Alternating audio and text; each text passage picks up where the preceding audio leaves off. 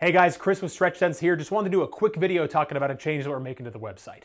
We really want you to be able to play around and tweak the gloves as much as you want. So, to that end, we are enabling you to 3D print your own mount file from our website. If you go to the attached link, you're able to download and tweak the mount to fit whatever tracking solution you'd like. As an example, we thought it'd be kind of cool to put the mocopi mount here on the hand rather than lower on the wrist. We think this is cool because it doesn't get in the way of clothes and watches, makes setup faster, and it tracks the hand rather than the arm. It kind of streamlines things a bit, although there is a difference in the way the trackers move the arms, since the wrist tracker is on the hand rather than the forearm.